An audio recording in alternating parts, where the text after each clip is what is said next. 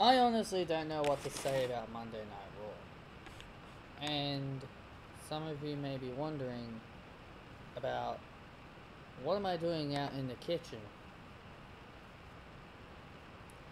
Well, my brother and his wife are not here. They've gone out for a while. Well, my brother's gone to work. And his wife has gone to take him to work. So, I've taken it upon myself just to pack my things, come out here for a bit, talk about Monday Night Raw, because I don't want to be trapped in that little room. Trust me, it's very uncomfortable in that room. Trust me. I'm not going to complain too much about it, but damn, it's very uncomfortable in there. Very sweaty. And if you guys see me in my reviews, I move around. Like, it's hard for me to sit still. Me actually being out here, sitting down, resting my laptop on a table.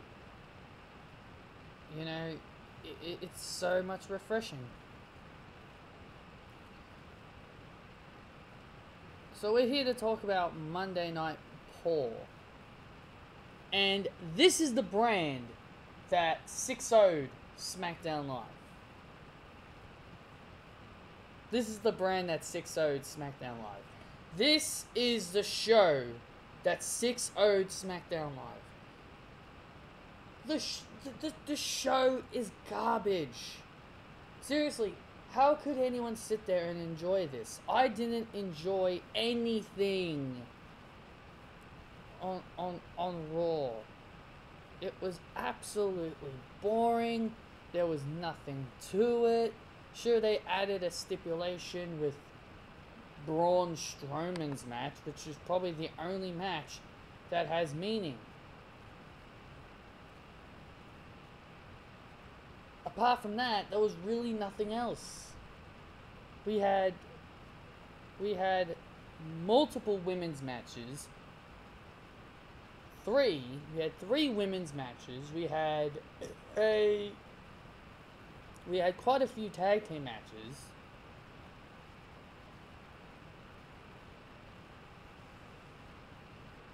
We had multiple tag team matches.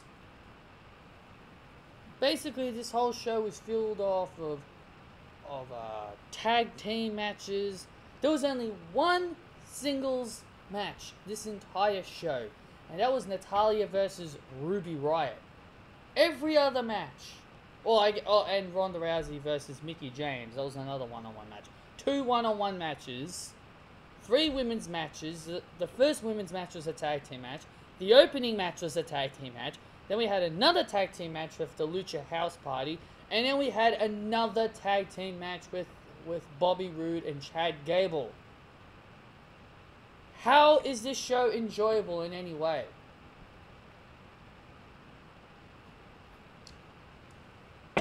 I don't get it. This show is just terrible. This was the brand that 6-0'd SmackDown. Just remember that, guys. This was the brand that 6-0'd SmackDown. This is just ridiculous. The show started off with Baron Corbin bragging about Raw 6-0'ing, which really it should have been 6-1. Realistically, it should be 6-1. But Mr. WWE, Mr. Vince McMahon, doesn't count the pre-show. Well, then there was no reason for that 10-man tag that you decided to throw in there for Raw vs. SmackDown then. There was no reason for that match to exist if you're going to do that. So we started off the show with Baron Corbin. He bragged, like I said, he was bragging about how Raw 6-0'd SmackDown. Stephanie McMahon was in a good mood. So she decided to give Braun Strowman what he wanted, and that's his rematch with Brock Lesnar at the Royal Rumble. But she did throw in 2 stipulations. Baron Corbin has to defeat Braun Strowman. If Baron Corbin does not defeat Braun Strowman, then he will be done as acting general manager of Monday Night Raw. But if Braun Strowman doesn't beat Baron Corbin, excuse me, random burp, then Braun Strowman will lose his rematch at the Royal Rumble 2019 next year. So, then Stephanie McMahon goes ahead and books a 6-man tag. Well, Baron Corbin first does a handicap match with Drew McIntyre and Bobby Lashley, but then Stephanie McMahon counters that, and she decides to book a 6-man tag. Braun, Finn, and Elias versus Drew, Bobby Lashley, and Baron Corbin. I didn't care for this match. Drew McIntyre, he looks great as always, you know. I can definitely see big plans for this guy. You know what? I'm going to make an early Royal Rumble prediction, ladies and gentlemen. I predict Drew McIntyre to win the Royal Rumble and go on to WrestleMania and win the Universal Championship. That is my early Royal Rumble prediction. This 6-man tag team match ends in no contest because Drew, Bobby, and Corbin all beat up Braun 3-on-1. Elias and Finn Balor were eliminated, and then they played up a storyline where Braun Strowman suffered an injury to his shoulder or arm, whichever one it is. Then we move on to Nia Trash and Trashmina versus Sasha Banks and Bayley. I think this is actually the first time this year Sasha and Bayley have actually versed someone other than the Riot Squad. I think this is the first time in history, in 2018, Sasha and Bayley are not versing the Riot Squad. And what a surprise. They lose. All because they want to continue building Nia Jax up. Sure, I understand they need to build her up to look strong against Ronda Rousey. But I find it funny that the people talk about the mainstreamers. And this is what I went on about on my Survivor Series review. Everyone talks about how WWE always favors the mainstream. The mainstreamers are the baby faces. They get all the attention. They get everything. Yeah, that is theoretically true. They do. But the funny thing about all this is that ever since people started trashing down the mainstreamers, they've been turning heel. Nia, Bliss, now you got Charlotte, who's just recently turned. Yeah, so much for the mainstreamers always being baby faces. Yeah, so much for the mainstreamers being baby faces, guys. I think you guys are starting to eat your words about the mainstreamers always being baby faces. But Tamina and Nia get the victory, of course, over Sasha and Bayley.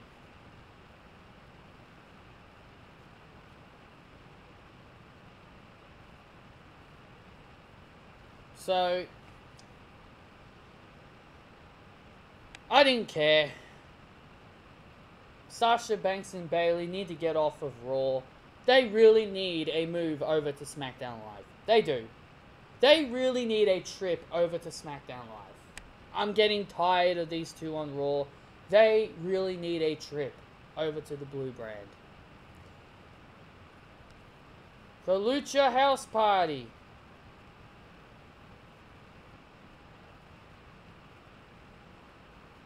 The Lucha House Party take on the Revival in Lucha House Party rules, where apparently all 3 members are allowed to compete in the match. Technically, you are saying it's a 3-on-1 handicap match. So, oh my god, this is just stupid. Absolutely stupid. How can you be okay with these stupid rules? Then why isn't the New Day allowed to do this? Why isn't the New Day?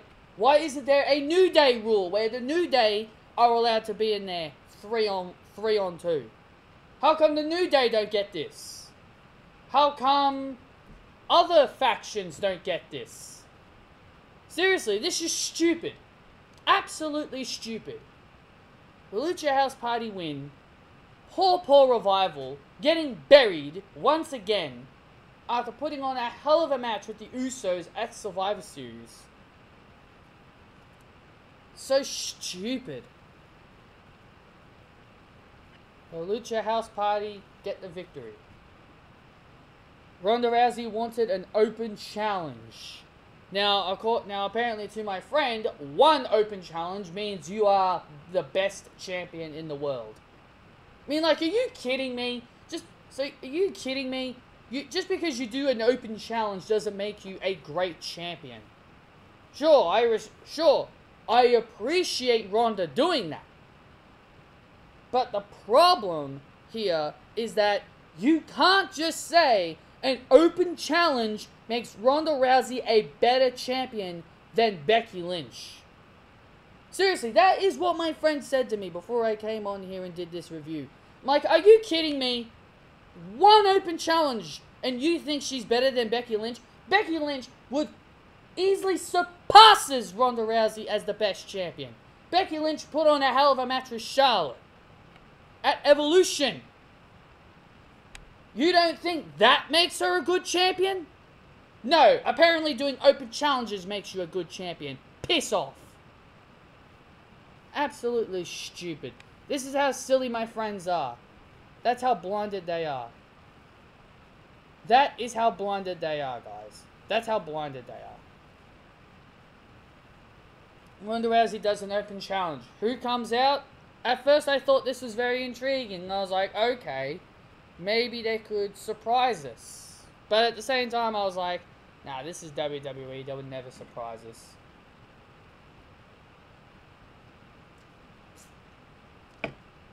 So out comes Mickie James. And Ronda Rousey easily beats Mickie James with 3, I'm sorry, Piper's Pit. That's what she names her finish. That's the name of that spinning side slam she does. But on WWE 2K19, they call it the Rowdy Buster. Honestly, that sounds better! Rowdy Buster. That sounds like a better name than Piper's Pit. I don't care if it's her naming it after Roddy Piper and his Piper's Pit show. I don't care about that. Sure, people may think that's respectful. I think that's dumb. Absolutely dumb. Obviously, Ronda Rousey wins with an armbar to Mickie James. Drake Maverick throughout the show is being picked on for his whole pissing his pants moment at a Survivor Series. And then he gets confronted by Bobby Roode and Chad Gable, as I dub them as the Glorious Alpha. And then Bobby Roode and Chad Gable have a match with the AOP. And the crowd started chanting, AOPP! AOPP! AOPP. AOPP, as in pissing his pants. PP. Like you're taking a pee. That pee. P-E-E-P. I found that really dumb. And what's even more stupid, you build the AOPP up, and you build them up as a dominating P force, and they P lose.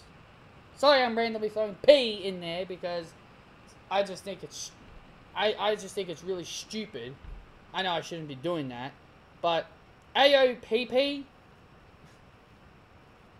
that is so stupid. Anyway, I'll say it properly. You build up the AOP as a dominant tag team, and you have AOP lose to Bobby Roode and Chad Gable. Sure, this gives Bobby Roode and Chad Gable something to do, and yes, they could be potentially next tag team champions. Which obviously they won't. All the rumors of them breaking up is obviously not going to happen.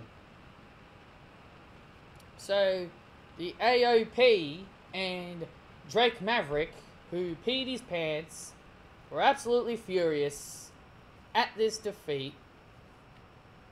And that's basically that.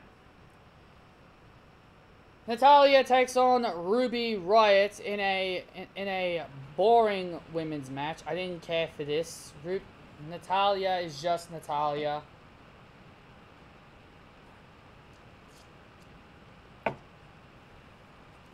Ruby Riott's a fantastic wrestler. It's an absolute joke that WWE is holding back Ruby Riott. She has so much potential. Why did you move her from SmackDown? Honestly, that's another thing I want to know. Why did you move Ruby Riott from SmackDown? She was doing great things on SmackDown. She could easily, if she was still on SmackDown, she would easily be women's champion. Easily. But no, you had to take another valuable wrestler from SmackDown just so then you can say, oh, we took another great talent who we're never going to use.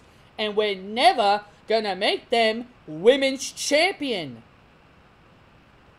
Like with Ember Moon, they're never going to make her champion. Seriously. Natalya wins by roll-up. Seems like this rivalry's not over.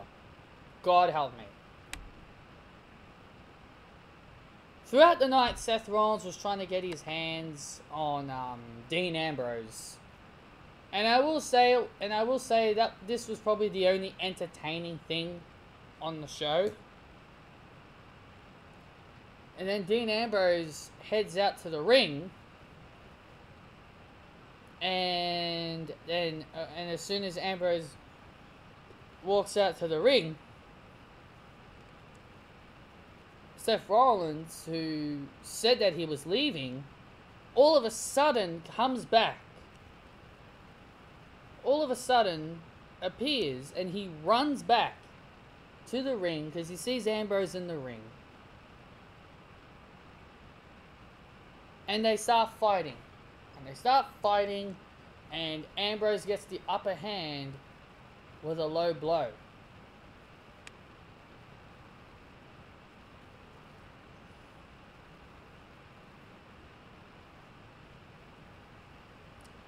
And then Dean Ambrose got the upper hand with 2 dirty deeds to Seth Rollins. And that's basically how Raw ended. So if you guys did enjoy this review, hit that thumbs up if you did. Comment your opinions down below as well. Be sure to check out my previous videos. Be sure to subscribe if you haven't done so. And be sure to follow me on my Twitter at pballantyne95 as well. And I'll see you all tomorrow for my SmackDown review. See you then.